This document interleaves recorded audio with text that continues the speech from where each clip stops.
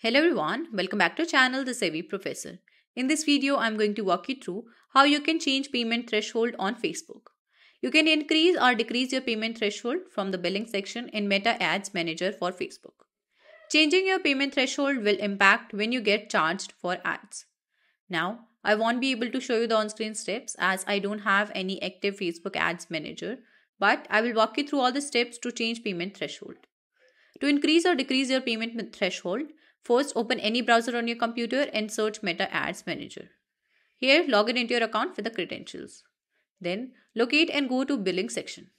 From the drop-down, click on Payment Settings.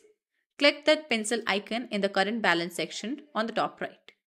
Enter the amount for the new payment threshold and then click Save on the bottom. And you're done. Once you select the new threshold, the changes should take place immediately. This is how you can change payment threshold on Facebook. I hope this video helped you out. If it did, then don't forget to smash that like button and also subscribe to the channel.